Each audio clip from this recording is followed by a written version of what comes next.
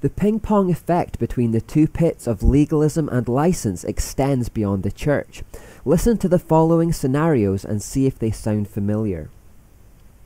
Society is becoming damaged by a licentious culture of binge drinking which leads to antisocial behaviour and health issues. The government recognises the problem and seeks to tackle it by introducing new minimum pricing laws, laws restricting availability, laws restricting advertising, and laws restricting distribution. Society is developing an obesity problem that is fast approaching critical levels and putting a strain on the economy. People are eating too much and not exercising enough. To tackle the problem, the government decides to introduce laws restricting fast food advertising, laws on nutritional requirements, laws banning fast food outlets within a certain radius of schools, laws on food labelling, and laws that increase taxes on unhealthy food. Society is under threat from terrorists who are using their freedom to plot death and destruction.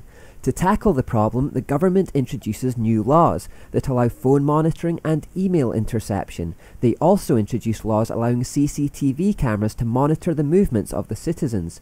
They introduce laws on ID cards, laws that allow detention in prison without charge, and laws that allow private data to be accessed by government officials. People use their freedom of speech to incite acts of terror against innocent civilians. The government responds by introducing hate speech laws that take away the right to freely express opinions. True freedom of speech quickly vanishes. The banks act recklessly by using their freedom to pursue greed and self-interest. As a result, they put the global economy in jeopardy. Governments tackle the problem by introducing new laws, regulations, and taxes to monitor, curb, and restrict the operations of the banks. Newspaper journalists are found to be using their freedom to act immorally and have been hacking private phone messages to get stories.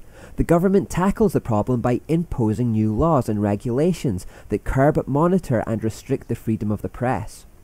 Or how about these to finish? A mother loses her daughter in a car accident because a driver was drunk.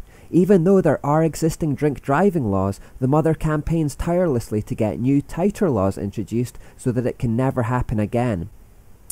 Now, what is happening in all these scenarios is basically this.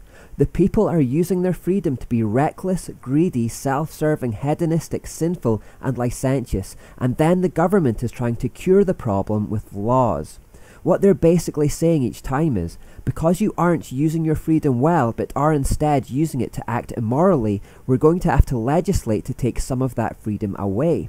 If you won't behave properly, we'll have to make you behave properly by force of law. In other words, the government makes exactly the same mistake that the Pharisees did. For more scenarios like the ones mentioned, simply go to your TV, turn on the news, and watch for 10 minutes. You will, before very long, eventually hear someone somewhere calling for a law change in a vain attempt to cure some form of immorality. Like the Pharisees, the perceived answer is always for more laws, stricter laws, tighter laws, harsher laws. And if the people still don't behave, then pile more laws on top of those. And if the people find loopholes, close the loopholes with even more laws, and so on. The idea is that people will eventually be forced to behave in the right way.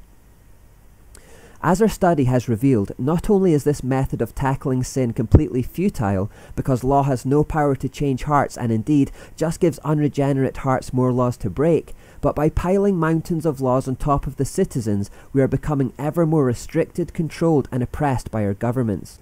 Remember how the Israelites became so controlled by legalism that they could no longer lift 2 jugs of milk on the Sabbath.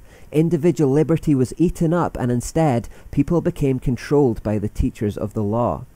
In the exact same way, liberty is slowly being eaten up today as governments increasingly try to control the increasing immorality with more and more laws, and we citizens are becoming less and less free. Every time someone commits an immoral act, the clamour is on to tighten the law to stop it happening again. We've already gone beyond the point where we can legitimately call ourselves free. We tend to think that just by virtue of our citizenship in a Western democracy that we are. But if you want to put it to the test, I invite you to preach the truth of the Word of God in public. Then wait to see how long it is before you are arrested. Speak against false religion or homosexuality, and you will be hit with hate speech charges. I'm afraid that freedom of thought and speech is simply a myth these days, and ultimately that is the litmus test for liberty. Today, you are only free to express views which are in keeping with the government's. If you wear a cross to work, you can lose your job. In the absence of God, governments or man become the moral arbiters of the day, and you speak your mind under the threat of prosecution. Political correctness in speech is just a euphemism for linguistic fascism. If your words don't match up with what the government considers acceptable, then you have to watch out. The media and education systems strengthen the herd mentality and destroy independent thought. And as the government continually grabs power to control and restrict under the pretense of security and necessity, not only does democracy and freedom become a cruel illusion, but those elected to serve become ever more tyrannical and corrupt.